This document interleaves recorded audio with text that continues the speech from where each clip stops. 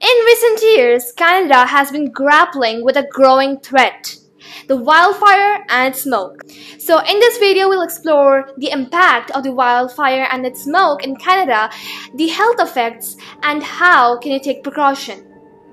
So hey guys, it's Mahera from Daily News of India, and let's start our today's video. Wildfire smoke can have a far-reaching consequences, extending beyond the immediate vicinity of the fire themselves.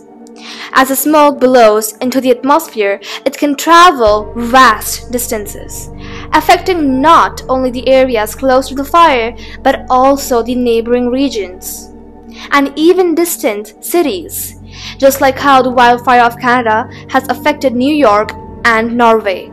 The smoke from the wildfires contain a mixture of harmful pollutants such as particulate matter, carbon monoxide, and volatile organic compounds.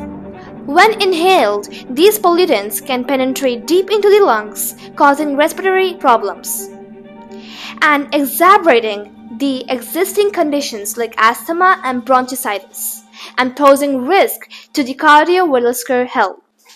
During these periods of heavy smoke, people are advised to take precautionary measures. This includes staying indoors, closing windows and doors, using air purifiers, and wearing masks designed to filter out the fine particles. Either way, you have to block the areas which can let the outside polluted air to come inside and prevent yourself from smelling any of the harmful substances, so it will not affect your health. Efforts are also under the way to promote reforestation and sustainable land management practices.